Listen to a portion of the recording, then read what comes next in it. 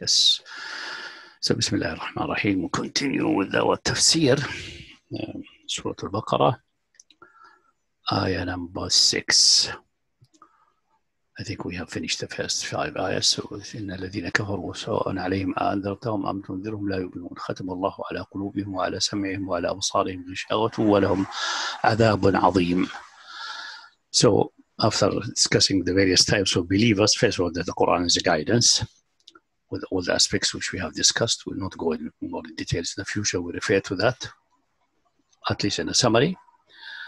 Then the various types of believers, if there are 2 types of mu'mineen, the original one, who originally mushrikeen, and those who were Ahl Kitab, or both. Anyway, the same principles apply to all of them. After they have mu'mineen, they will become one category, and all aspects apply to them.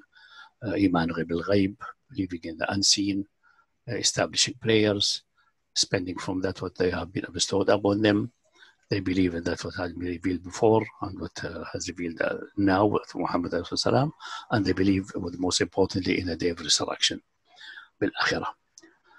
So then it goes to the opposite of believer. That's إن الذين كفروا سواء عليهم أنذرتهم أم لم تنذرهم لا يؤمنون ختم الله على قلوبهم وعلى سمعهم وعلى أبصارهم غشاوة ولهم عذاب عظيم. Clearly, it's from the context, it's very clear that it's addressing certain type of disbeliever, because it says, and we'll go to the meaning of kafaru and the meaning of khatam Allah ala qulubihim in detail, but let's say those who have committed kufr, or those who have rejected faith, it is equal. It's either you warn them or you don't warn them, they will not believe. So it's speaking about people at the time of Islam who are indulged in kufr and became so stubborn and in denial that there is no hope in them. Khatam Allah, so don't, this is like telling the Prophet, don't bother your mind about them, that they may still become believers. Some of them may become, but in generally, especially the leaders of the disbelievers, like Abu Jahl, etc., etc., these are, as Allah said, Khatam Allah, Allah has sealed their hearts and on their eyes and on their hearing, and in the, so she sealed their hearts and their hearings, and on their eyes there's a rishawa, there's a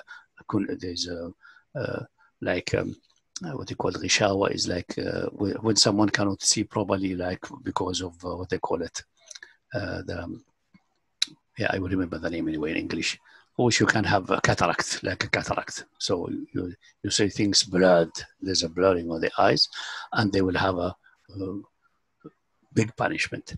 So let's go to the various components. Maybe it's good to take a look to the various translation, how the translators struggled with this, in the usual place. That is IslamicAwakened.com, Quran/2/6, 2 meaning the number of surah, /6 the number of ayah, /default.html. So that's the general structure. So you just put the number of the surah and then the number of the ayah, and then you get there. And they give you a complete list of what's available in various translations, and also things which have been deprecated or forsaken, and more or less there's general consensus that it's not proper, and also give you the non-Muslim and Orientalist translations.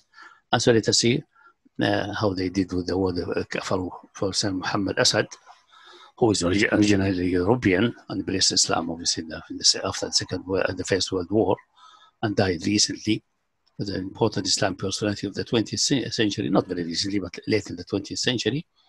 He said, behold, as for those who are bent on denying the truth. So he's translating kafaru, bent on denying, the stubbornly denial, bent on denying the truth. It's quite a good translation, but it's translating it into a sentence. الذين كفروا, those who committed kufr. He translated as those who are bent on denying the truth. It is one to them, whether you warn them or you don't warn them, they will not believe. So that's this attempt. Pictol is having a lesser one, but as for the disbelievers, he said this, make it like it is not very literal, because it says الذين كفروا, those who have committed kufr, and he said the kafirin, the disbelievers. So it's not very accurate in that sense, but those who committed kufr are also kafirin, obviously. But the Quran uses the for الذين كفروا, it hints to something, a certain act, not only a description. So Asad is better in this one. Normally, pictorial is one of the most accurate translators, but there will be always places where another one is more accurate than that one. Whether you want them or you don't want them, I'm reading it in more modern English. He was wrote it, whether thou want them. No, I'm not using this though, I'm using you. Or you. I think there's a version of more in the current English rather than the Shakespearean English or something like that. Them, not, it is all, either you want them or you don't want them. It is all one for them. It's the same. سواء عليهم. There's no difference. They believe not. So that's okay.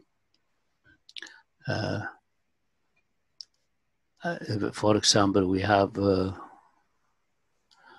Shakir is trying to do it differently. Say, surely those who disbelieve.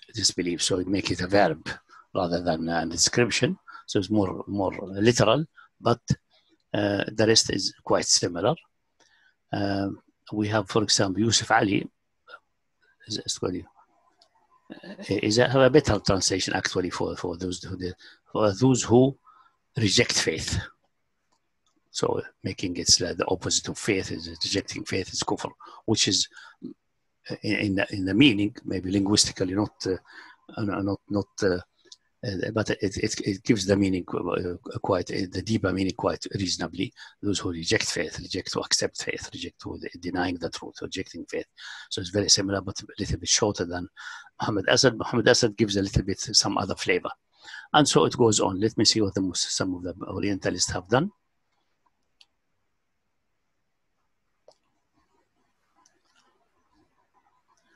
For example, let us see.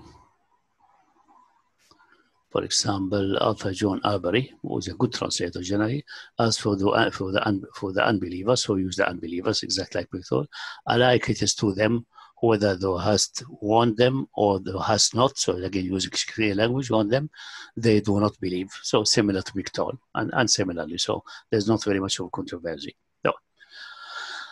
So that's why if you go to this translation site to have a basic idea, it's good to read all translations. For example, one of the say controversial, deprecated, also. Let us take one of them. For example,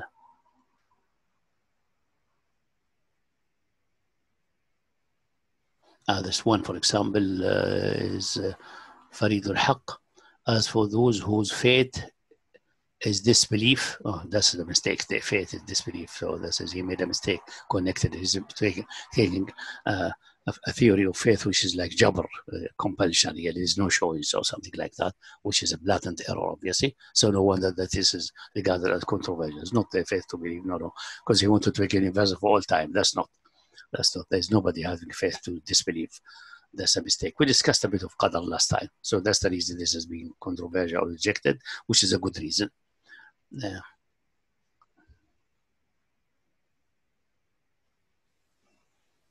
Some of them are similar to the other ones anyway. So that's it's good to go to the site and prepare even for the next halaqa. Read maybe a few and get acquainted with the various translations and get the taste of various issues there. So here we have the two new words of importance and concepts of importance. First one, الذين كفروا, those who have committed kufr, who did kafaru. And he speaks about them. But let's see what is the word kafara. Now, from a beliefs point of view, from Quranic point of view, the kafir is the opposite of the mu'min. Kufr is opposite of iman. So that's the opposite.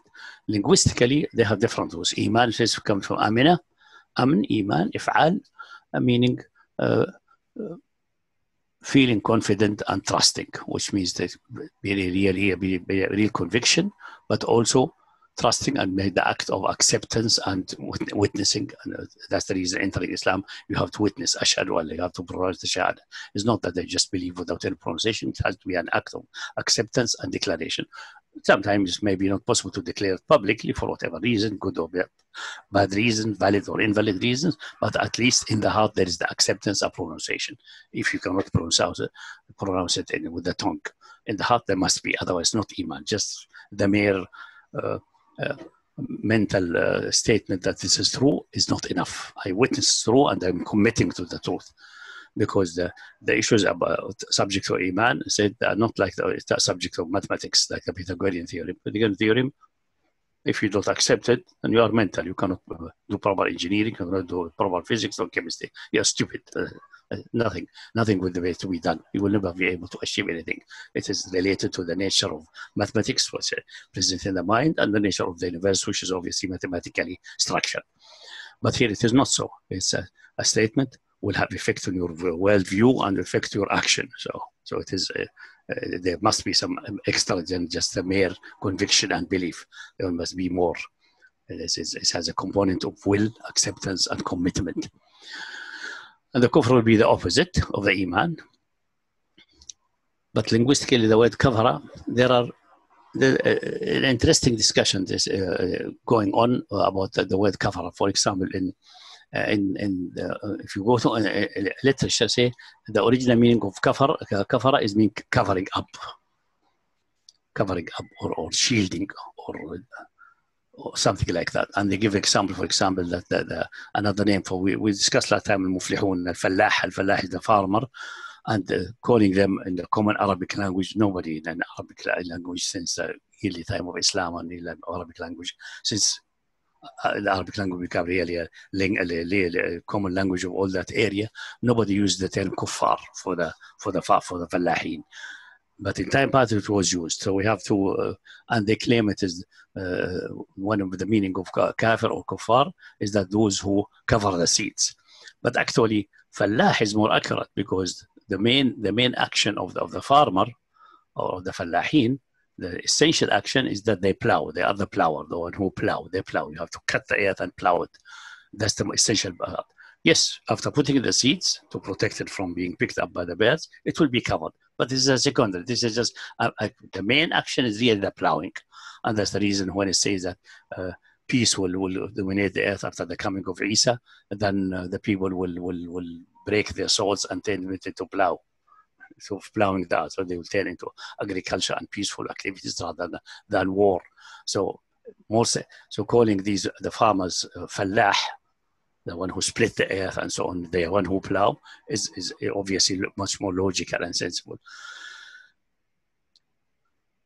But still, obviously in some Semitic languages and possibly also in ancient Arabic, kafir or kuffar could be applied for the farmer. And people compare that with the word kafr. Like many villages in Palestine, specifically, if you go to the Old Testament, they will kafr, so on, kafr and so on, so on. And still in Egypt, kafr, shukr, kafr, the village, a main village, is a kafr. Still used in Egypt quite widely. So it has something to do with that. It appears to me that really we are dealing with two roots, but they became confluential in Arabic. One root is related to farming and so on, and possibly it was in ancient or some Semitic dialects in time past. It was actually with the pronounced and written with the in their writing, because they don't have the same writing in Arabic writing now. It was actually with the letter P, like in Paul, Kapr. And then in Arabic, which doesn't have the P, for example, it was translated into the next sounding letter and close in the tongue and mouth position to the kafr. This is also strengthened by the fact that, for example, the various translations of the name of famous village in the New Testament is Capernaum. It is Capernaum, and is translated in Arabic Capernaum, the village of Nahum. But in Arabic, it's with fa. In Greek, when they translate it to Greek, they said kapar. So it means it hints strongly that the original wording must have been with a P, but it's not available in the current Arabic, the Quranic Arabic. So we will translate to fa. So this may be going to the origin of kapar, which is adopted in Arabic with a fa, but not by widely spread. So this is another different root than kafara, which is available in Arabic. So the two roots became coincident because one letter is missing in the Quranic Arabic, and was transferred. That happens. It's not as rare as people think. It's relatively rare, but it can happen because certain letters have been transposed to another one's next one, because not every language has all the consonant like the other language. So Arabic is missing the P and missing the V. They are not in the current Arabic. And it's missing the G as pronounced by go, ka. But it is used in South Arabia to express the jim. Ja is so the Yemeni until now, and also the Egyptian, when they say Jabal, mountain, they say Gabal. And in other dialects in Arabic, after the Quranic Arabic became just only classical in the books, and the people turned into various dialects, the qaf became heavy for many people, and they turned it into ga. Gult. I say to you, gult lak. So in northern Arabia and most of Arabic countries, Iraq, etc., excluding Syria and Egypt. Syria and Egypt, the qaf has turned into a. قلت لك قالوا instead of قالوا. So this happens, and it may happen, especially if it's coming from ancient languages. It may happen that by accident two different roots coincide then when transferred into Arabic. Let me give you an example, which he mentioned. I think did we mention that? Let me mention it again, maybe and expand it. Is that the word qantar in the Quran, qantar, and qantara, bridge. In Arabic, they all, if you go to Arabic dictionary, say it is coming from a root called qantar. But they're actually two different words coming from two different roots. The first one is qantar, which is a weight of measure, is actually coming from the Latin centenarium. Centenarium meaning 100 weight, 100 something. And even in German, they say 100 weight. I think if also in English, they say the 100 weight, and it's either 100 pounds or 100 kilo or hundreds of certain measure, depending upon the measure system they use. But it's 100 is quite a big measure. Just for a side information, qintar in the fiqh tradition, and it seems to be Arabic tradition, is 1,200 ounces. And these ounces will have to be certain how much are these ounces in our current measures. And many scholars claim it is essentially either 149 point something or 143 point something kilogram per mother. So it seems to be related to like 100 of another weight in time past, which was like double of the pound or something like that. But this is the issue of measures and weights historically, which don't interest us. Is that's the word. So it is from centenarium, and it has even imported. This qantar has been imported in French with the pronunciation quintal, still in French. But qantara, which seems to be coming from the same root, qaf nun ta'ra, qantara, which means bridge, is actually from a completely different, but again a Latin word. So this was from Latin in weights and measure. The other one is actually coming from the from a root which is originally means a hanger, where you hang the cloth, and then later it was because the bridges at the time of the Roman, the early bridges could not be built except in the arc form, so that the rocks will fit together and support each other and carry the weight to the two sides of the rivers. So it has to be like in an arc, like a hanger. So that's how it came, and it is actually coming from another root, which is, let me see where I did write it. It is written with the C, Cinctura, and actually pronounced it Cinctura. Obviously the kaf or qaf, qinqtura, and then qintura, and it became qantara. So it has completely different word than the the centenarium, which means 100 weight or something like that. It's from completely different root in Latin, but when that one was Arabized, it was qantara, and then allegedly derived from qantar, and qintar also derived from qantar. And قنطرة فلان مقنطر قناطير المقنطرة, like in the Quran, meaning multiple weights, etc. So we have one root in Arabic. It seems to be it's one root, one word. In reality, it is just by coincidence two different words have merged together in one root. So they may be this kafara is also like that. The one side coming from covering up and seeds covering up and farming seems to be coming from kapar, which turned into kafar. And then we have the other one, which means denying and not appreciating. And this is also the other main meaning of kafara in Arabic. So if I give you some favor, instead of you are thankful, you are rejecting, you are not appreciating, then called kafaraha. Ni'mah, it is the opposite of shukr, is kufr. So they have the opposite of shukr is kufr. That's one branch. And from that, most likely it is related to rejecting, in the case of kufr being the opposite of shukr, of thanking, kufr. And the hadith about the woman, they yakfurun al-ashir, they reject the husband, because you do all whatever you do, but when something you fail something, say, I have never seen anything good from you. That is kafar al-ni'mah. It's not had to do with iman and kufr in sharia sense, but non appreciating. So between appreciating and thanking and not appreciating. From that, it's maybe closer to that one, not appreciating the messenger and his message and rejecting it, because the message has come, asking people invited to faith, they should appreciate this message and accept it and be thankful by acceptance and embracing, rather than disbeliever rejected and refuse it. So it may be closer from that one. So this is the origin of kafir. And also they invoke sometimes poetry who shows that the night is called kafir because it covers everything, or because it rejects, it denies, actually it is it deny you visibility. So it's more not because it covers, but because it denies visibility. The night is called the kafir. It's very rarely used in Arabic poetry, pre-Islamic poetry, and rarely after Islam it has been used. Because after Islam, the word kufr and kafir has been almost reserved for the opposite of iman. And sometimes if it's said kafirun bin ni'mah, then it means he is not appreciating and not thankful. Then what you have to say kafir bin ni'mah.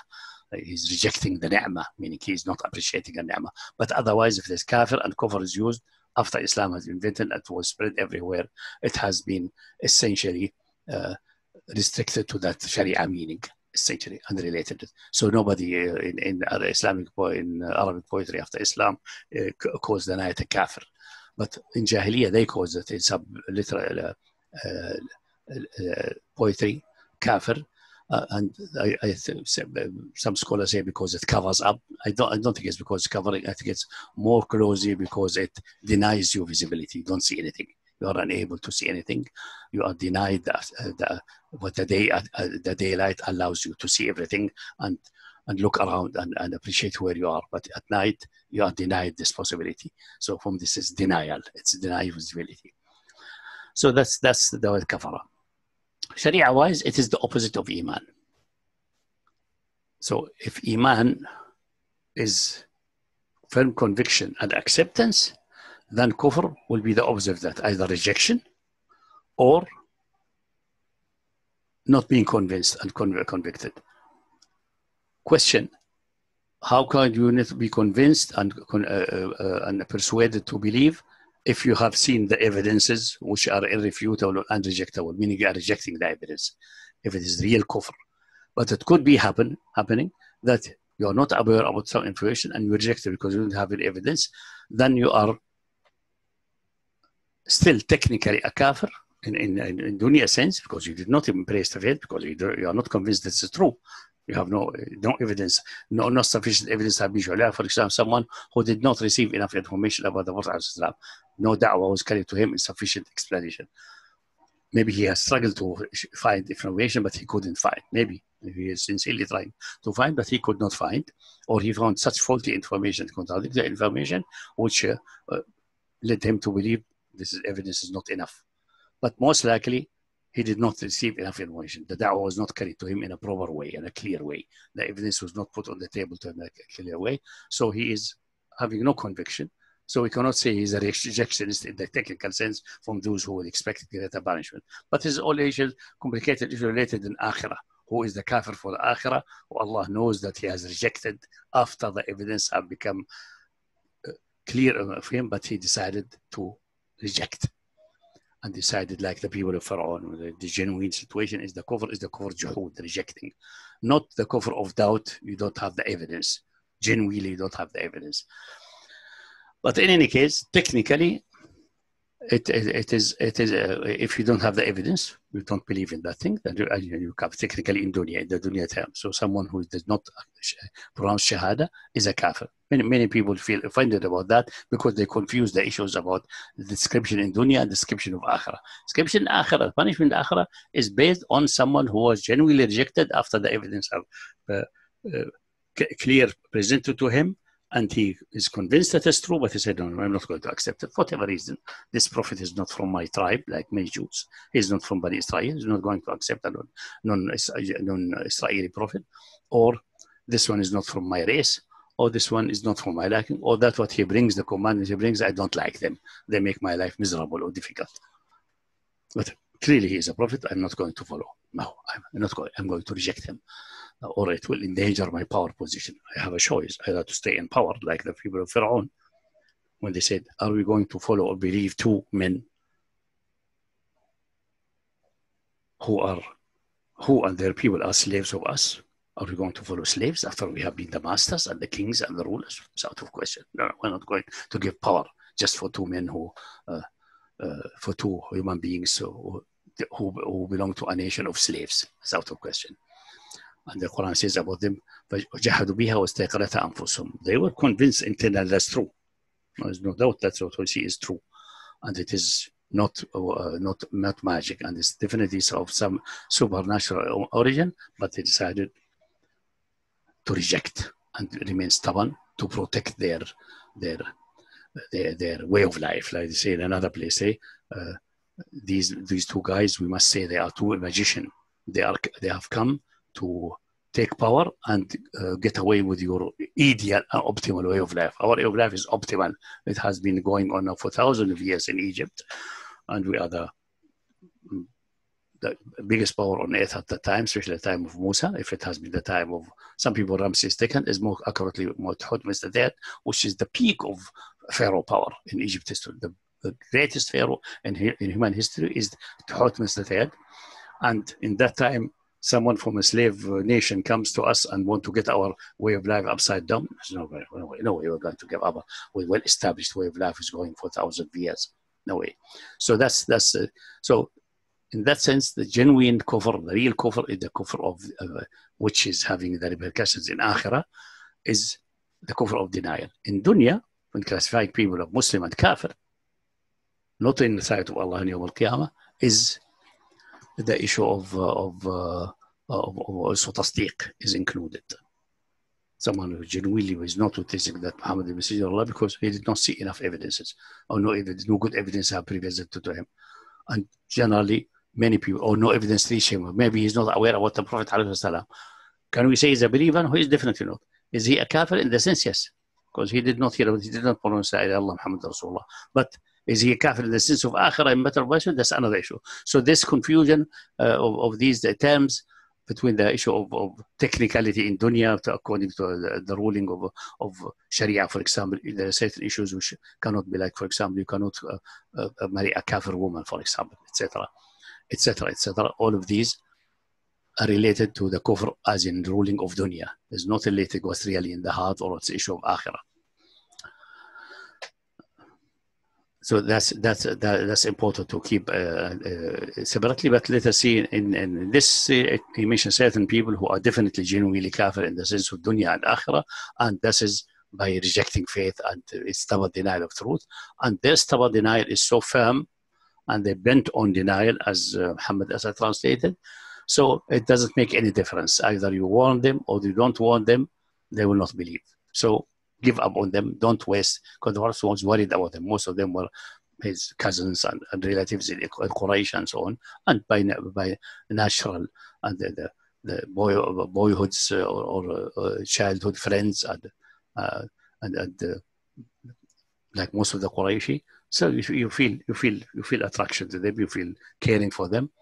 Those in Mecca who had rejected faith are now preparing for war and ready to fight. They give up on them. Don't waste time. Does not mean that he was not sending message to them. Every Quran which comes in Medina, he sent someone with the Quran to Mecca And this someone contacts some of the Qurayshi leadership, ask him for a covenant of security that he can come, stand on Safa or someplace, and read the Quran and leave. So it's not that they are not receiving what Quran comes down. They are receiving it regularly, but don't waste your mental energy and feelings on them, because and this does not mean necessarily that every one of them will not become a believer, but in generality, الذين كفروا. This is like if Allah mentioned a category of people in generality, it does not mean that it applies to every single one of them, but it applies to the majority of them, or to the leadership of them. Because you know some of these who did not embrace faith, and when the ayah came down in the early time of Medina, later on they became Muslims, and some of them their Islam and their genuinity of Islam and the devotion is beyond doubt. And for example, Khalid ibn Walid, take an example. At the time, he was one of these staunch, but we know from the way he embraced Islam later that he is really, the ayah does not fit to him. The ayah did not fit to him because he did not have, the evidences were not present in his mind enough to, then that's the reason when he immigrated before the conquest of Mecca, and he was the leader, one of the leader of the army brigades in the invasion of Mecca. And he met with someone, I think Amr ibn al-As, and said, it is now clear, this man must be a prophet. It can't be what we are claiming. So he was not convinced that he's a prophet. So he was not rejecting after conviction. He was not yet convinced. He did not see enough evidences. And then when the evidences came clear to him, very late, but came. So we could say Khalid ibn Walid is not one of those. About others, we cannot say that unless we have a clear statement from the Prophet ﷺ that they are true believer and they will continue being true believer until they die. For example, in the case of Khalid, we have the statement that Khalid is the sword of Allah, who Allah set down on the mushrikeen. And this is has been verified all of his life, and even on his death. Interestingly, some people, when he was dying, he say, I'm dying in my bed like a camel. Although I have 80 injuries in my body, I still survived, and I die like a camel in my bed, without enjoying or getting the rank of shahada. The reason for that, so someone, I don't know who said that, and I say, he could not have possibly died in battle, because if he, the sword of Allah set down on the mushrikeen, the sword of Allah cannot be broken in battle. But it can rust if it is in its sheath, or it is like normal death. But dying in battle is not conceivable for him. But Khalid did not recognize this aspect, so he was unhappy to die on bed while all his companions died in battle. But that does not mean that he has the reward, because he wanted shahada sincerely. He has the reward of shahada almost certainly, but he could not gain shahada because the fact that the sword of Allah cannot be broken in battle. And if you are broken in battle, you are not a sword. You are not a sword of Allah. Sword of Allah cannot be broken. Hamza, for example, was called the lion of Allah and the lion of His Messenger. But lions can be called, can be killed, can be hunted, and so on, but not the sword of Allah.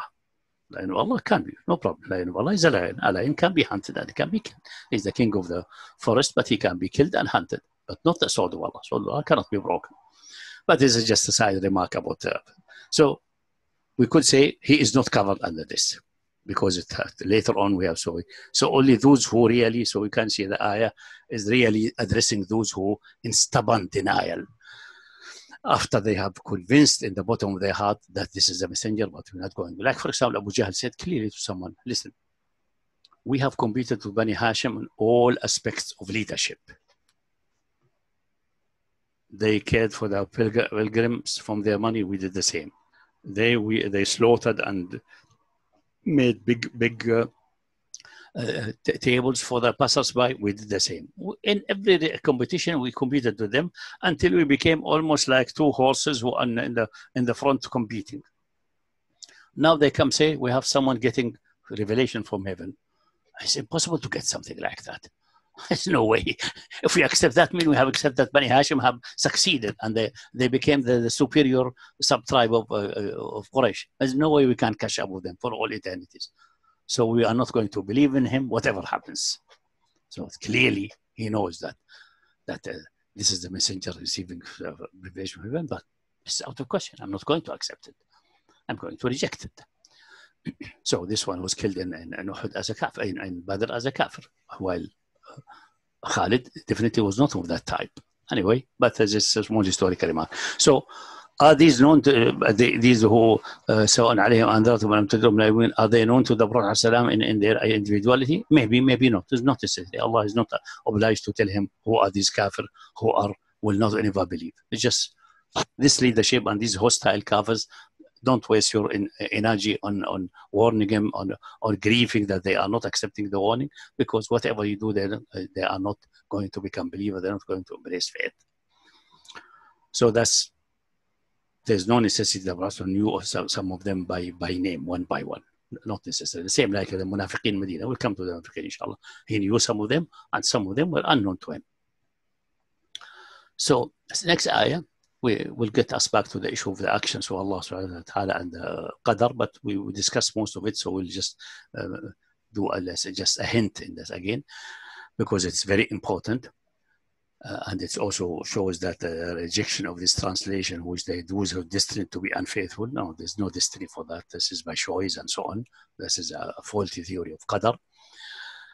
The next is ختم الله على قلوبهم وعلى أسمعهم. Allah made a seal, khatama, sealed on their hearts, sealed their hearts and their hearing.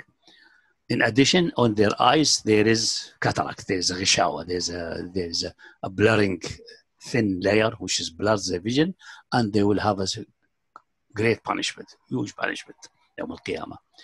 Now, khatam Allah, again, we repeat what we said about mimma razaqnahum. We mentioned that the first time the action of Allah, how to interpret this action, which will protect us from falling and misunderstanding the way Allah controls the universe and how issues of qadr and qada work out.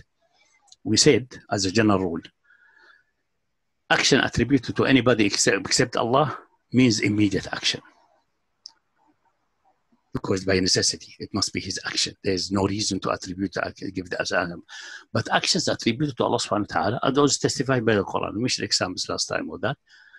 Could be meaning immediate action, like for example turning the snake, the Moses stick into a snake. That's an action immediately. It's a supernatural action by Allah subhanahu wa ta'ala at that moment, because the snake could not have turned by itself. That's impossible. It's rationally impossible. Not only physically it's physically impossible anyway, but rationally impossible by itself. So it must be Allah commanded it to turn into a snake, that stick that day. That's immediate action at that moment. But it could mean by qadr and creative action in the universe. So khatam Allah sealed their heart and their eye.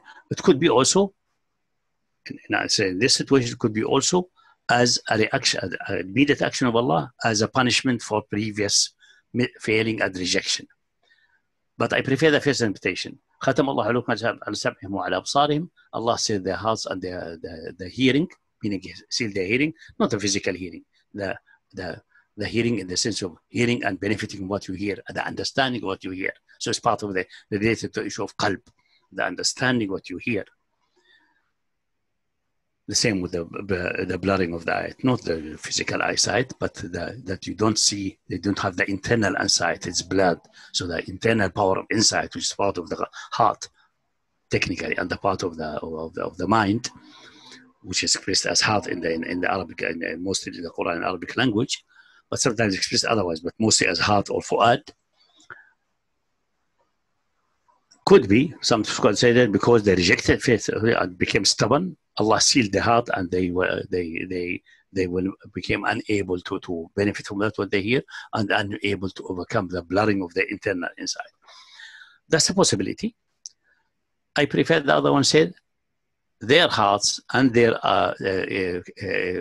hearing in the sense of understanding the meaning of what is being heard, and their eyesight in the meaning in the sense of appreciating the insight of that what you see, insight behind what you see, and beside what the internal eyesight, the internal insight has been sealed, because the system of the universe as Allah created from the beginning, taqdeer, is so that if a conscious being who has a free will see the truth, is convinced that's the truth, and reject it, then the natural reaction of his mind and soul is being in denial and self-justification.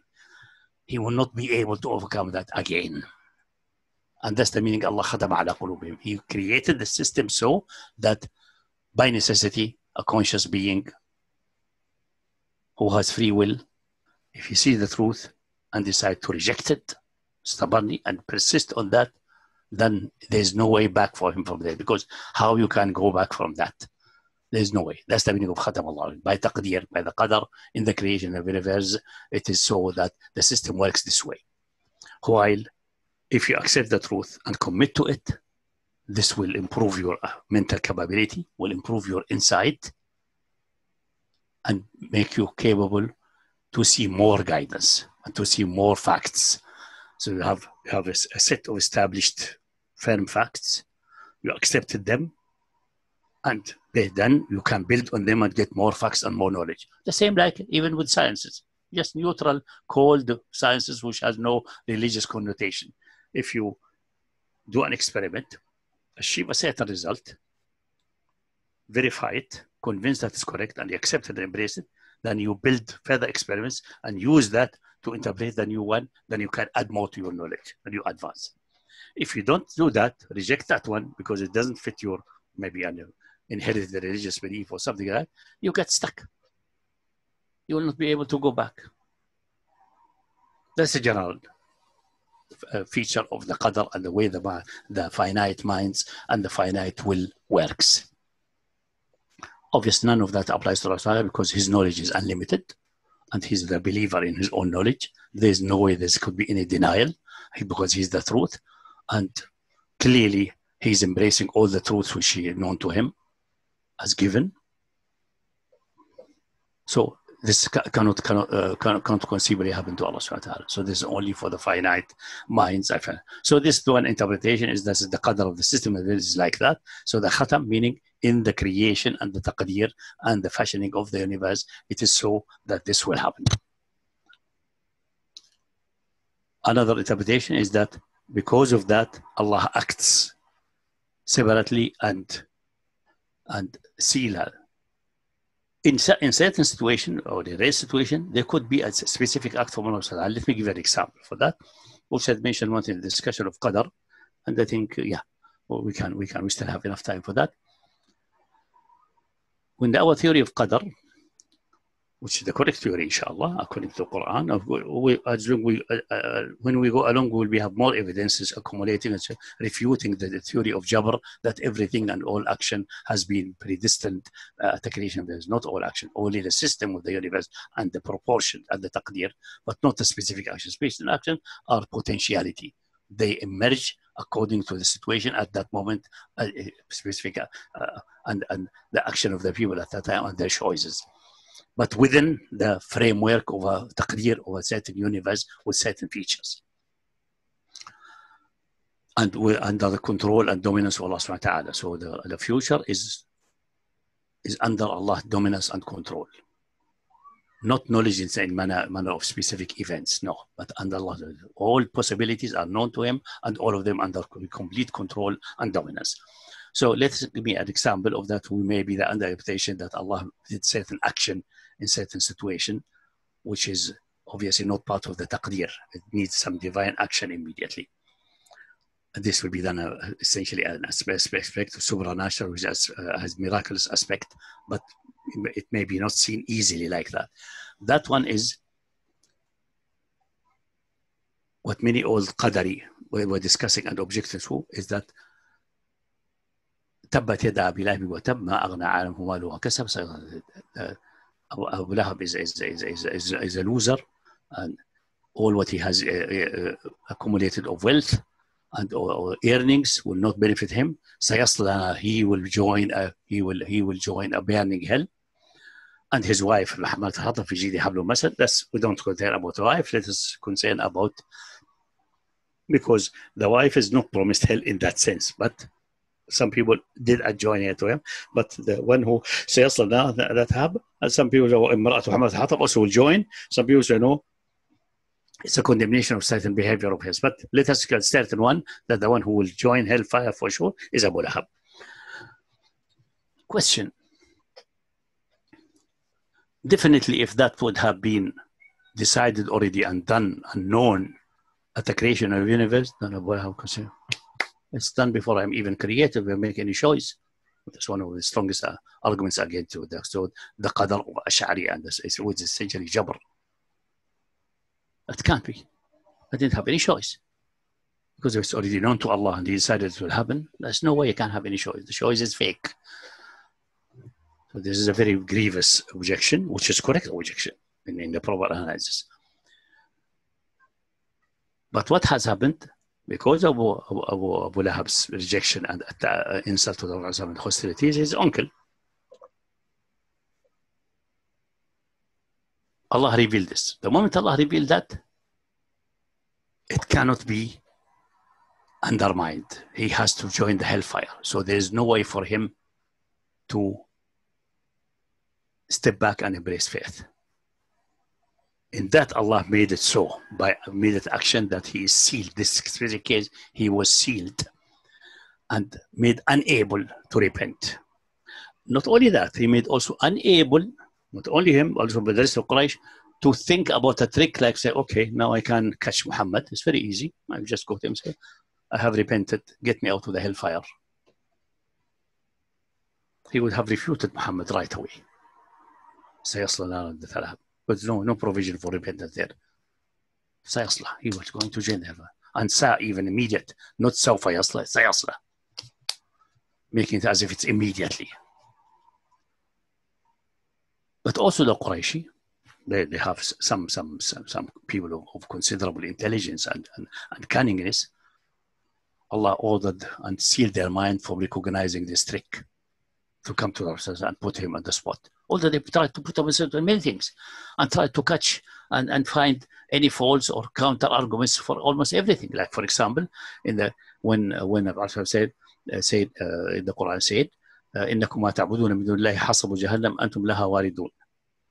If they were لو كان هؤلاء آلهة ما وردوها وكل فيها خالدون. Those who worship beside Allah, you are the firewood of the hellfire. You will enter it forever. Quraysh immediately comes to, we quote you, Muhammad.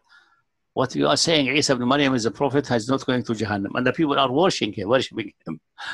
So he must be حصب Jahannam. Allah مكتب من القرآن ما ضربوه لك إلا جدلا بل هم قوم خصمون. They just make that as for pure jadal because it's clearly that إنكم هي addressing what تعبدون من دون الله حصب جهنم. Those who worship beside Allah who are accepting your worship and declaring them to be deities. These are the one who are going to hellfire because clearly he's not speaking about the stones and the idols. The stones of idols are irrelevant. That's not what they have no feeling. For them, hellfire, non-hellfire, there's no difference. The stones are being formed even by something close to hell, like the deep in the earth. That's not the issue. The issue is that those who accept it to be, like for example, kings who believe, attribute to them the right of legislation and the absolute sovereignty. And the people worship them in the sense they regard them as Lord beside Allah. They will be, before, if they don't repent before that and cease of this huge crime, they will end in hellfire. So the Qurayshi are not at loss of trying to find faults and find points of contention and points which may be questionable and you can bring some objection to it and so on. In the case of Abu Lahab, none of that has happened. Neither he came to this idea, nor any of the Qurayshi, the most cunning, some of them, they're quite cunning and sophisticated, came to that idea, which make us conclude really this is one of the signs of the Prophet ﷺ. It's a considerable sign if you look at it analytically and very deeply, that all Quraysh, with all their attempts to refute him, all attempts to kill his Qur'an, and all tricks they use. For example, when this Amr ibn As and some others to Najashi, try to get the Sahaba will be there handed over. They did not leave any trick. And when they felt that the Najashi is inclined to accept them, they came next day. Abu Amr said, I am going to tell the Najashi something which will end that they will expel them and destroy them. And the one who with him said, don't do that. They are still our cousins. I said, no, I'm going to do it. And I told him, you are fooled by these people. Do you know what they say about Isa? They say he's a slave. He's a servant. He's not a God. He's not a Lord, like we say. And he invited them to come, and they read Surah Maryam. That's the second meeting. But there was a first meeting and second meeting, if you get the story in more details as it has happened. Because sometimes the story is mentioned in one summary as if it's one session. No, it was 2 sessions. And they were worried, and they would just say, we are going to tell him the truth, what we have received from our messenger. And they told him, that's what believe in Isa, that he's what Surah Maryam said. He's a created slave like anybody else is. And then Najashi approved that, and obviously his bishops and priests were upset, and they started snorting like pigs. And then slowly then spread all of the country, and there was a revolution. Someone led a revolution against this kafir Najashi, heretic, and tried to topple him, but he did not succeed. But it's a lengthy story. It's so the Amr ibn As and Co. and all these other in Quraysh, they're not like intelligent and diplomatic skills and cunningness. They could, but all of them, such a simple trick, they don't come in their mind. We can't say here, definitely Allah, they're better their mind from thinking this way, completely sealed their heads from this one, because it would have been refuted the prophecy that says that. So from that moment, we could say for Abu Lahab himself, although he's living and eating and drinking and going, he's essentially like someone who died. Someone who died, the door of repentance has been closed. There's no repentance for him. He's dead. He's alive physically and so on, but he's essentially, in a spiritual meaning, he's like a vegetable, like those who are in a coma until they pass away. They may be still having biological functions, but they cannot perceive, and they cannot even have any possibility of repentance. The same applies for him. But he looks like he going left, right, center, and he can repent and can do things and so on. But in reality, he is not. He is dead. He's a living dead, a zombie. He's moving in the world like a zombie. And the Quraysh Hussein, using this occasion to put the Prophet on the spot and defeat him, they were also turned into zombie in this respect only. But anything else is going by the normal system of the universe. Some of them are in stubborn denial. They will be killed in Uhud, in Badr. And some of them are still not convinced, like Khalid ibn Walid, as we know later from him that he were convinced much later and woke up to the reality. Woke up from a slumber, and then embraced Islam, became the sword of Allah, who has been put down on the mushrikeen and the disbeliever until he died as a good believer, and etc. So that's going by the system of the universe, by choice and so on. So that's a nice point about this Khatam Allah ala qulubihim. So it could be, we cannot exclude that some of them, after they have been in stubborn denial, that Allah sealed them by supernatural act, but we cannot see it outside. We cannot see it outside. In the case of Abu Lahab, we see it outside, and Quraysh being denied the possibility of playing that trick and refuting the Prophet, we see it, and we can conclude that is really supernatural and miraculous. In the other things, it could be that, it could be otherwise. But the general interpretation for this one is that that's the way, the sealing of Allah subhanahu wa ta'ala, the action of Allah subhanahu wa ta'ala relate to that. Allah allowed it to happen according to that what He decided of the system of the universe and the nature of free will and the nature of the finite and minds, the creation of the universe. It has been decided, and this attributed that He sealed. Yes, He sealed it because He created the system which leads to the sealing, and so it is referring to qadar and creation, not to immediate action. So that's it. So it's that's one example also, that where people waver when they khatam Allahu ala qulubihim, they think that there must be some immediate action of Allah subhanahu wa ta'ala, which was not. No, it can be. It has to be always considered that it may be related to qadar and creative action in the universe, but it could be sometimes, if there are evidences for it, in specific situation, could be by immediate action of Allah subhanahu wa ta'ala either within the system of the universe or in a supernatural way, like in the case of, I believe the case of Abu Lahab, and the case of the failure of Quraysh to benefit from this really blatant annahum, because nobody was promised hell directly and clearly except Abu Lahab. None of the Quraysh, as far as I know, in a well-established way. There may be some stories about some people, etc. as well, but none has been promised that you will end in hellfire, clearly face it at his face, except Abu Lahab. And still, this unique situation, Quraysh could not benefit from it, and Abu Lahab could not reverse it or benefit from it. So we could say this is by supernatural action of Allah subhanahu wa ta'ala in the universe.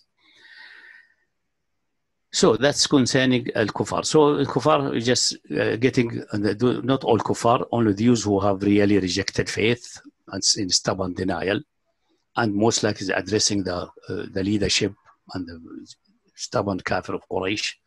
And some of these may have embraced Islam openly in the conquest of Mecca, but remained munafiq secretly and were plotting against Islam Muslims. I don't want to mention names so not to offend anybody, but I'm firmly convinced that Abu Sufyan is one of them. But this is another issue. We're not going to that. This is more analysis from the various reports and narrations and so on, and balancing which one is the more accurate, because there have been, let me give you for Abu Sufyan just a quick hint. Abu Sufyan, there's a narration in Yarmouk. The narration is narrated by one of his cronies whose father was killed as a stubborn kafir, and gave certain names to be killed in any case, even if they're hanging on the Kaaba, the conquest of Mecca. And his father was killed, so we can assume this one is full of hate of Islam and the vengeful. And he's a friend, and his father was close to Abu Sufyan, and he's close to Abu Sufyan, and invented the story, which you find often, that Abu Sufyan, during the battle of Yarmouk, he was saying, "Oh, victory will Allah come close. Oh, victory from Allah come close." This is one narration. And people, especially so-called Salafi, idiots obviously, take that as an evidence that Abu Sufyan was a true believer. But the better narration is the narration narrated by Abdullah bin Zubayr. Despite all his faults and what criticism we can criticize him for his rough character at the time when he was Khalifa in Mecca, he did not have the best policies and not the kindest behavior with the people and so on. Whatever it is, definitely he's not a liar, and definitely he's not a disbeliever. So, and he's definitely a Sahabi, despite all his faults. Abdullah ibn Zubayr, and we have this correct isnad, and have all these studies that at aside, which will be published one day, inshallah. Said, my father, he was too young. He was 13 or 14 years old. Told him, "You don't mess with the body. You are too young. Stay here." And ordered some of his slaves, or a mawali or freed slave, to watch for him and make sure, if in the case that the Muslims are retreating for any reason, to take him on a horse and run away until they come back, because there was various waves, forward and backward. Then he said, then I convinced them that I'm not participating in a battle, I'm just going nearby on a horse to see what's going on. So I came and said, on a hill there, that's in Yarmouk, after the Prophet died, 3 years after, 3.5 years or something like that. And they saw Abu Sufyan and some other people, and it was far away, and I was too young and too insignificant for them to bother about me. And then Abu Sufyan, anytime he sees the Roman attacking, he say, "He Bani al-Asfar," or good blonde people, advance. He's happy with the advance of the Roman. And then he told, and when the Muslims are prevailing, he was upset and say, "Oh, wow, for Bani Asfar, they are defeated." So he was obviously, his heart is with the Romans, not with the Muslims. And then Abdullah bin Zubayr reports that when my father came back, I told him what I heard from Abu Sufyan, say, "Qatalahu Allah, may Allah declare him war." Are we not better for him, Bani Asfar? We are his cousins, we are his own nation, his own Arab. At least he should be with us as an Arab, not with the Romans. What's he here, Bani al-Asfar? Qatalahu Allah. He cannot leave his kufr and nifaq deep in the heart. So maybe Abu Sufyan is one of those. We don't know. But the narration of Ibn Zubayr is stronger and better. And many other indications that Abu Sufyan never really embraced faith. But this is a secondary issue. But he may be one of those. Are there others? Maybe there are others. We don't know. Allah is not obliged to tell our their names. Actually, some of those may have been participating in the attempt to assassinate the Prophet coming back from Tabuk. And the Prophet told their names to Hudayfa ibn al-Yaman and Ammar ibn Yasir. Both of them were the Prophet alone. And the Prophet said they wanted to squeeze the Prophet in a mountain ridge and to pull him down to get rid of him. but I said, notice them and say, look at these people attacking their camels. So Ammar stood in front of them with something terrifying the camels, so they veered out and went in the valley. And the Prophet asked Ammar, did you recognize the people? Say, no, I don't recognize, but I recognize their camels. I can't identify their camels when we go back down. Say it is so and so and so, and mention 14 peoples.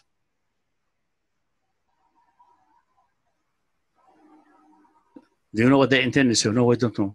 Because the Prophet announced nobody should take the mountain ridge, everyone should go through the valley. The Prophet will take the ridge, which is shorter and can watch how the people are going. A big army, it's difficult to go along the ridge. They say so and so and so and so on. And the Prophet said, Ammar and Hudayfa, no problem. Just when we reach down the valley, send to their people to strike their necks.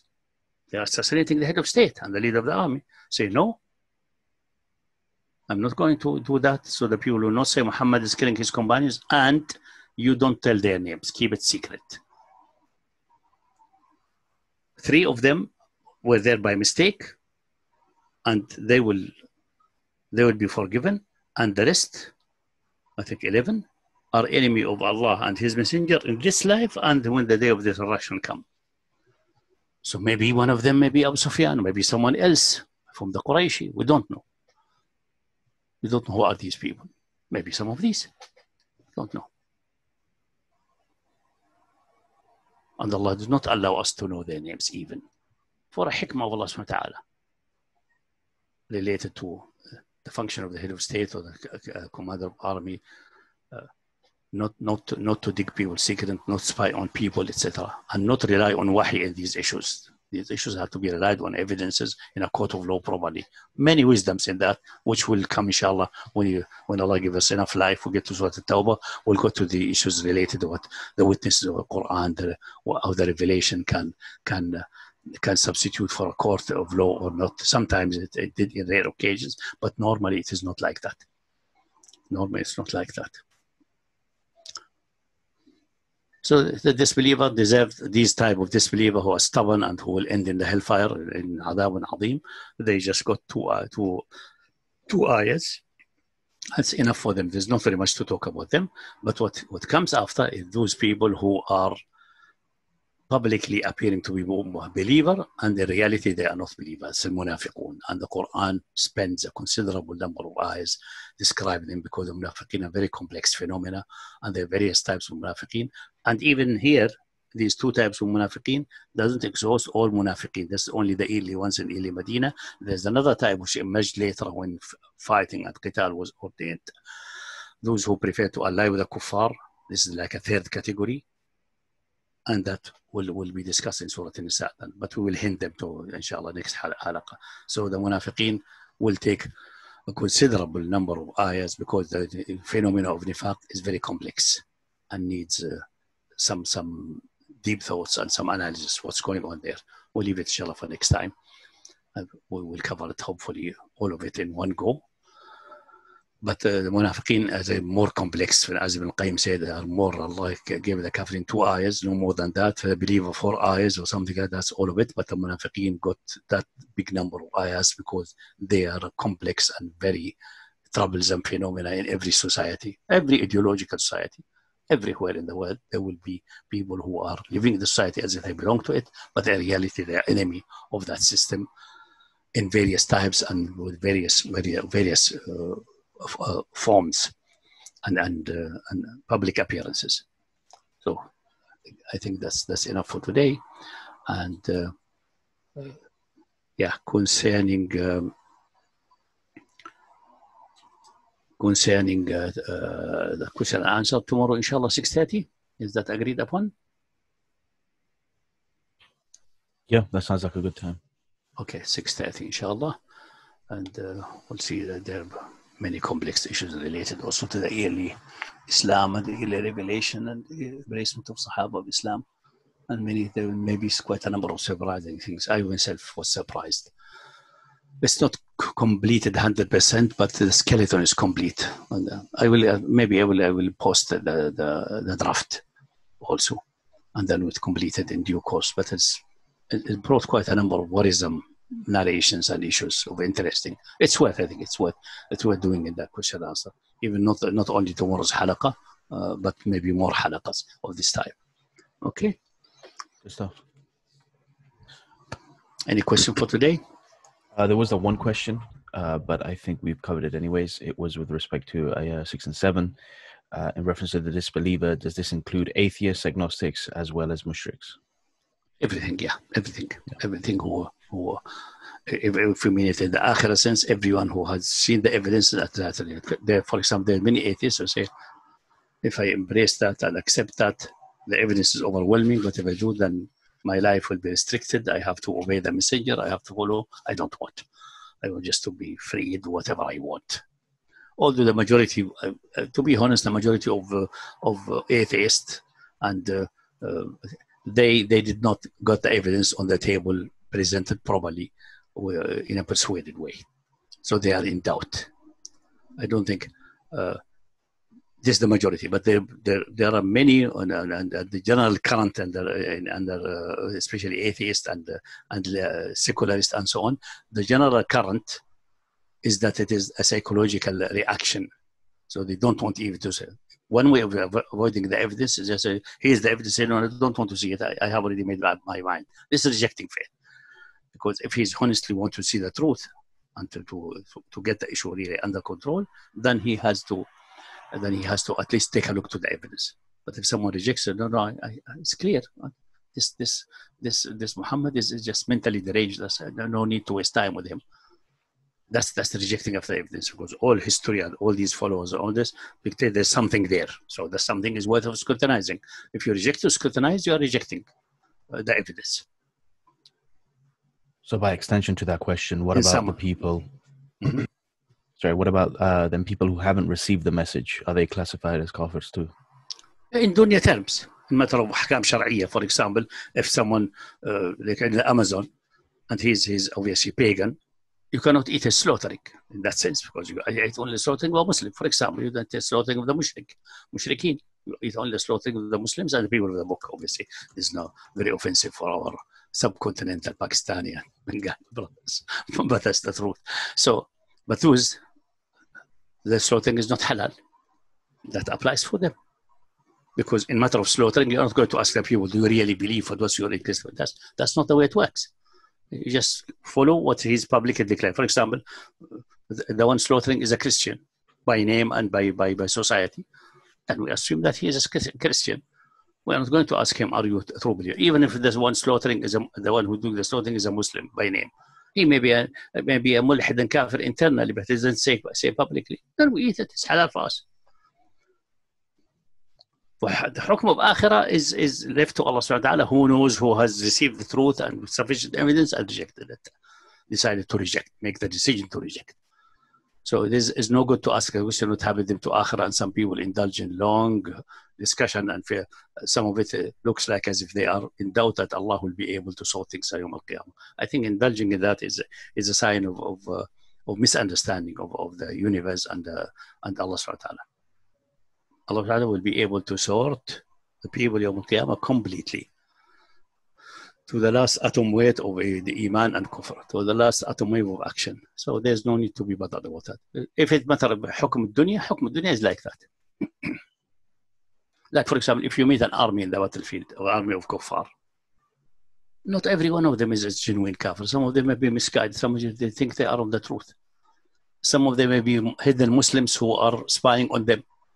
Are you going to say, are you one of our spies, so we don't shoot you? No, you shoot him. That's it.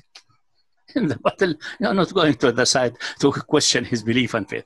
He is carrying weapons. We discussed that, inshallah, how to deal with the Kafir army. He is in the Kafir army. He's part of the Kafir army. You just get him the same treatment like anyone. The independent, staunchly Kafir, misguided, misled. Most likely, the foot soldier of the Kafir armies are all majority misled, but they are fighting. So they have to be confronted by fighting. At the moment someone go outside and say, Inshallah, Muhammad Rasulullah, he became Muslim, then he is sorted out. But he has to separate from the army. If he is within the army, that doesn't help what he pronounced. So not let us confuse the ruling in dunya, how to behave and what's the interaction, and the ruling in akhirah. Yeah, so that's it. But this will come. Certain aspects of it. That's usually related, mostly related to peace and war and peace. That's it, mostly. And few issues related, for example, slaughtering food and things like that, and certain issues of food and drink prohibitions. That's essentially that. In dunya. In akhirah, Allah will sort out. You don't need to waste our any internet. Just we know the fundamental definition. It's evidence from Quran and Sunnah, and that's it. And we just refer that to Allah. And even individual persons will not dare applying anything of that to any one of them. And many issues, like for example, many issues, some jihadi and so on, because they believe in this called Hadd al-Ridda and all of these things, and the apostasy and all these things. Say, what is the ruling about the one who's unknown about his belief in Dar al-Kufr? Say, what do you mean in Dar al-Kufr? If you mean in the domain of war, then one who is with the kafir in their army is a warrior. Okay, that's finished. If you are, for example, walking the street in Britain, which is Dar al-Kufr, clearly, it's not a domain of Islam, and you see someone on the street, is he a Muslim, is a kafir? It's irrelevant. Why are you asking that question? You have no right to kill him. You have no right to do anything with him. He's protected. So what is the benefit of that question? Say, what's the ruling about say, so someone died suddenly in the street and we want to bury him. If we have no indication that he will in Dar al-Kufr, no indication that he is a Muslim, then then his people will bury him, his family. If he leaves a clear message that he is a Muslim and he wants to bury the Muslim, then we attend to his burial. So he's not majhul al-hal, has become no. And in Dar al-Kufr, we are not obliged to bury anyone dead. And if anyone died and nobody is there to do the burial, because we have to bury the dead or cremate it or first to get rid of the body, and as a humanitarian act, then we bury him without Islamic funeral rites. We don't know if he's a Muslim or not, so we just that's it. We just take care of the body, that the body is buried respectfully or cremated, whatever is done. That's it. No more than that. So the question that what is the ruling about the unknown person in Dar al-Kufr is a mentally deranged question coming from jihadi persuasion. I think that's Dar al-Kufr is the same like Dar al-Harb. No, it's not. And even Dar al-Harb, if you are, for example, in England, let's assume England is in a state of war with Afghanistan. You are Afghani and coming here. The moment you enter, you have a covenant of security. You are not at war. So you are a ceasefire. So the question is mute. Sometimes there are certain questions posted by some people who have extremism inclination or misunderstanding of Islam, which has no product, does not produce any relevant things. So it's got, what's about marrying with them? You are not going to marry someone who's unknown. If someone approaches you to ask for your daughter or for your sister, then you will have to check who is he, what's his background, and so on. That he's not unknown anymore. And if he's a kafir, say, sorry, we cannot give a kafir. So I don't give my sister my kafir. If he's a Muslim and he's acceptable in manners and in behavior and so on, then you give it. Then you agree. After his agreement, obviously. So he's not unknown then. But someone on the street, you don't know about him, what is the purpose of the question? Except in the rare occasion that you find a dead body.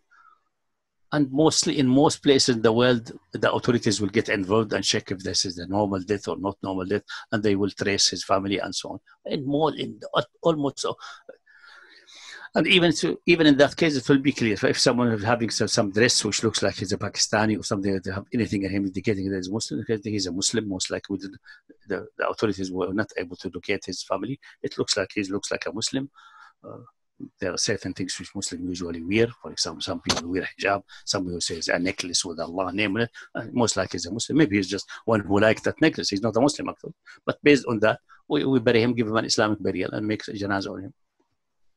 These questions are usually, especially by jihadi, are empty and stupid. They don't have any effect. And any situation where you face this question can be sorted out on its own merits.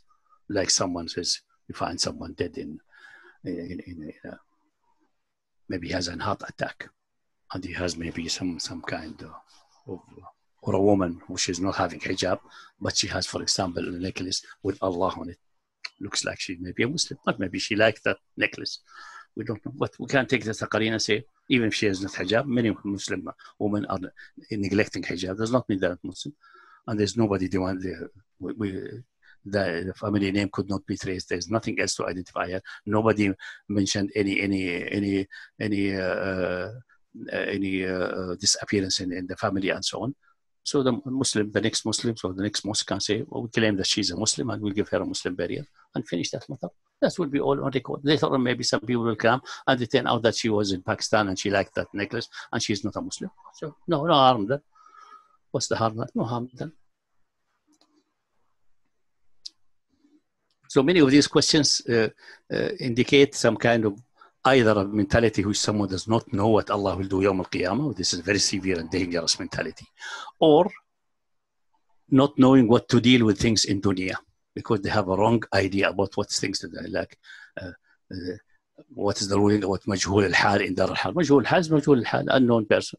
He's walking in the street. Salam, salam. You pass by. That's it. What are you going to fight with him? That's sometimes these kind of question is almost a mockery, but it's widespread in some jihadi because they have come from the Wahhabi movement, which is a Khawarij movement. They test the people in faith, and that's a famous phenomenon of the Khawarij. At time Ali ibn Abi Talib, they would test anyone passing by. What do you think about Uthman? What do you think about Ali? If you don't say exactly what they want, they will kill you right away. They call it isti'rab, checking everyone passing. What is your faith? What do you believe? That's a severe transgression and khuruj, and a form of khuruj and fighting the ummah and those who have the covenant of the ummah. It even developed into such a mockery. That's what the famous that Wasil ibn Ata, one of the Shuyukh al-Mu'tazila, was traveling from, I think, from Khurasan toward Baghdad with some of his students, and they saw a bunch of Khawarij coming on horses. Say, don't say anything. Let me talk to them. We'll pretend to be Christian. When the Khawarij came, said, who are you? Oh, we are from that church there, and we are visiting a Christian conference in Baghdad. But this area is we are fearful that we may be attacked, and we are people of Dhimma. They say, oh, people deserve protection. And they send the protection platoon with them all the way to the outskirts of Baghdad. But if they noticed that they were Muslim, they would have asked them, what do you think about Ali? What do you think about Man? And they will kill them. So how things will become upside down.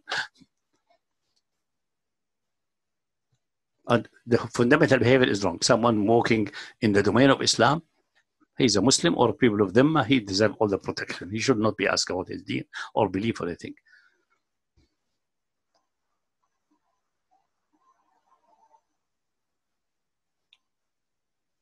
So that's it. So, okay, so I warn from this kind of question, because these kind of questions are like this question: what happens with babies Yawm al-Qiyamah? What happens with this? Don't worry about that. They will be fine. Allah will be able to do that. You don't need to second guess Allah or dictate Him. So we say we need a satisfaction. Satisfaction, you know the stuff. All those who receive the message and rejected it deliberately, and Allah knows about them, that they're sinful and worthy of punishment, will be punished. Anyone else, Allah will manage them in the best possible way, better than we imagine. That's enough.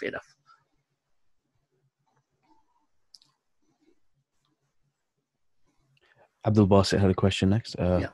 AB, do you want to unmute? Yeah, Assalamu alaikum, Sheikh. Okay, just had a quick question. Whether you had any plans, or actually, whether you have any written tafsir yourself, anything you penned yourself, or have any plans to write a tafsir? Maybe down the road, if we get summarize all of these things, then maybe in writing and get this summary, inshallah. Okay, second thing, just about two modern tafsirs in Arabic. Whether you're familiar with Sheikh Wahbat al-Zahili, Tafsir al-Munir, whether you read or come across that one at all? Yeah, Wahbat al-Zahili is quite having. I didn't read much of it, but knowing Wahbat al-Zahili and his capability, I think it will be a good modern tafsir. Maybe should take a look to it and go through it. Yeah. Mm-hmm. Inshallah, and also Ibn Ashur's. Ibn Ashur is an excellent one. Is more about the literary aspect and so on. Yeah. Okay. Also a nice tafsir. But when I mention tafsir, I mean the old ones because they contain the sources. Al-Tabari contains various narrations. Al-Razi because he contains the various philosophical and ilm al-kalam and logic questions in extensive way. Al-Qurtubi, as I said, I disliked it because he indulged, for example, in our Surah Al-Baqarah, يقيمون الصلاة. Instead of just stressing that إقامة الصلاة is not just praying, it's more than that, which the ayah, which the one who owns the tafsir, he spent maybe 10 pages about all of if someone do taslim before the imam and so on. Essentially, the whole fiqh of salah. I don't think this belongs in tafsir. It's just that there are details issues about salah and so on and taslim and tiba' al-imam. They will be checked in book because it will undermine the taste of the ayah.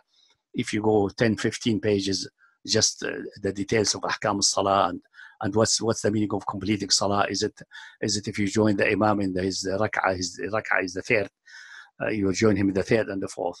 Are you after the third, fourth? You have to obviously to do that. Rak'ah you missed in the case of dhuhr, for example. Is your the rak'ah you join is your first and the imam third is your, and then you complete. You complete then your own third and fourth, or it is your third and fourth, and you are doing the first one and second one after, depending upon the hadith. Atimmu waqdu, things like that. Ma fatakum fa'atimmu, ma fatakum faqdu. Such extremely fine points, which are sometimes I would say even empty of sense. It's really empty of sense. It's just based on two words of the hadith, فَأَتِمُّ or فَأَقْضُ. The most prevalent narration is فَأَتِمُّ, complete you. So you started, this is number 1, number 2 for you, and then you complete your number 3 and number 4. Independent which number it was for the imam. You followed him definitely as an imam, but it's your number 1, number 2. That's more logical and so on. But even that solution should not be even mentioned in tafsir. That's what made me with Qurtubi a little bit edgy. Ibn Kathir is good in the sense that it's one excellent aspect of it is that when he mentioned narrations, like the one in Qurtubi, he add to it the one in Qurtubi, or the best one in Qurtubi at least, because in Qurtubi some of them are faulty and disconnected and not proper, but the solid ones of them. But then he adds from the hadith references in full. I said, قال الإمام أحمد, and give you that. So this way you find sometimes, like in Abu Ya'la, before Abu Ya'la was printed and available, people were going to Ibn Kathir to find the narration of Abu Ya'la. Many of the narration of Abu Ya'la were there in the tafsir with full isnad, with even better corrected writing without sometimes misspelling errors or things like that. You find something in the old manuscript. So it's a clean version. And sometimes, for example, there's a larger version and a smaller version. There are hadith from other collections which has not found until now. They must have been in the larger collection. And Ibn Kathir reported them meticulously and accurately. And sometimes he has good comments, so quite solid and good comments. So this is so when I say talk about the classics. In the modern, Sayyid Qutb is unique because it really gives you the artistic aspect, the aspects of art, and from another angle which has not been addressed before, like what he calls taswir al-fanni, the art of drawing a picture with words in the Quran. This is because he's a man of literature himself. He's a literary man who masters the art of modern theater and things like that before he became an Islamist.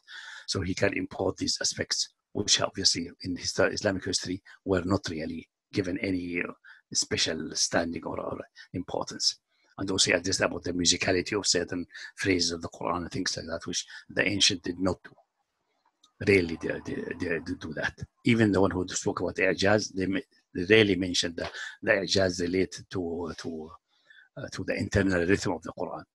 Although the internal rhythm have considerable amount of importance.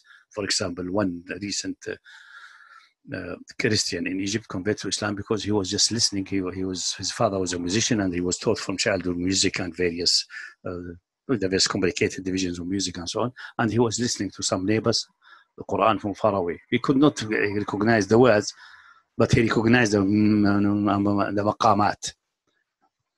And it was enough for him to persuasive that he embraces that, because this internal rhythm and so on is not cannot be made for, cannot be the coming from someone like Muhammad in Mecca. It's just too high and too sophisticated in internal rhythm and musical harmony to be from a human being at that time of that. And he became Muslim because of that, just of that. So this aspect nobody has studied. Said Qutb mentioned some of these things, but mostly about the pictorial description. That's the reason I mentioned Sayyid Qutb. But from the moderns, few of the moderns are, for example, الشنقيطي تفسير القرآن بالقرآن أضواء البيان على تفسير. Yeah. And also the other one, دفع إيهام الاضطراب على refuting the misconception of confusion in the Quran or contradiction, showing that they synchronize very well. In many areas, he did quite a good amount of work, although he could not withdraw himself from being classical and being Maliki and being Ash'ari. So he could not, and Ash'ari converted more to half Salafi or something like that. He has to take care of that the people reading will not be offended or something like that. He is not a revolutionary. And there's someone, for example, there's the Farid Wajdi in his, which try to make the Quran like describe all these scientific aspects and so on. This is going to an extreme. This is a dangerous approach.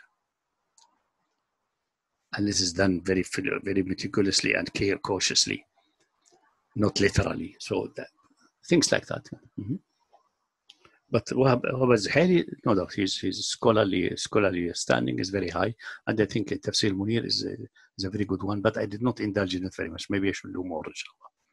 Take a look to more. But Tafsir is never really because you know Quran, the miracles of the Quran and its amazement never ends, and it will never become old by repeating and so on.